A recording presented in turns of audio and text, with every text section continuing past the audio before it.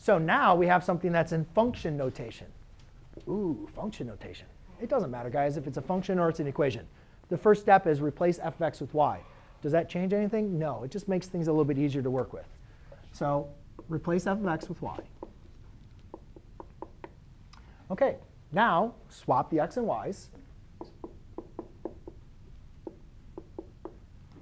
OK, and then now what we need to do is solve for y. And this is what if you did your work last class period, then you would get practice on doing the order of operations. And if you didn't do your work last class period, I would recommend doing it and checking your answers with mine. It's not very difficult. I mean, it's pre-algebra stuff, really.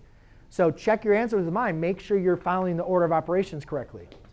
So now to solve for y, the first thing we're going to want to do is divide by a -1. You have to divide by a -1 before you can undo the radical. So now I have negative x equals square root of y plus 1. Oh, sorry about that. Well, let's look at this. Is this function, is this going to be 1-to-1? If you guys think about what the square root function. Square root function looks something like this. Let's see the transformations reflect x-axis and shift left 1. Right? So we know this is 1-to-1. We don't need to worry about having a restriction. So thankfully, Mr. McLogan, you made us memorize those graphs, so therefore we could easily answer that question really quickly. So yes, it is 1-to-1, so we don't need to worry about it not being a function. Then, what was I trying to say? No, you guys are messing me all up. All right, so now I need to get rid of the square root. So I'm going to square both sides. Negative x squared is going to be x squared. And that's going to be y plus 1. Subtract 1, subtract 1. And I'd have x squared minus 1 is equal to y. And then you guys can see, well, guys, our function was in f of x. So we got to go back to f of x, which would be f inverse of x squared minus 1. Now, hopefully you guys should know what this graph looks like. That's a quadratic. Yes? Yep. OK, so there's a problem here. Our graph, our square root graph, got reflected about the y-axis and shifted left 1.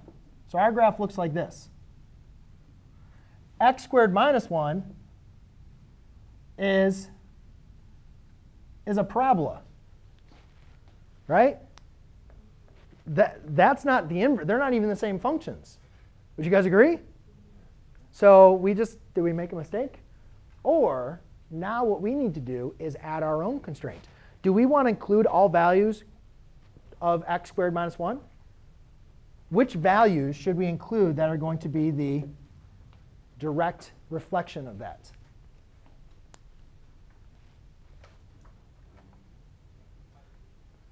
Well, my graph is not the best. But guys, where x is less than or equal to 0.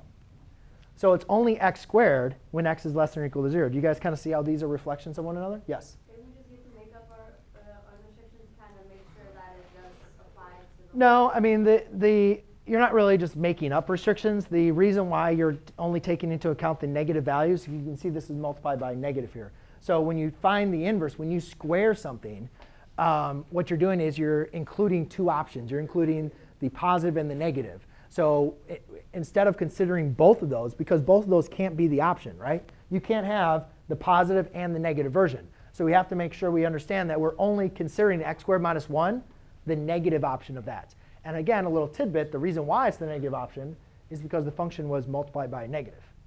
OK? So when you square something, yeah, again, like if I have negative, if I say like, what is the square root of 4? It could be, or like, yeah, exactly.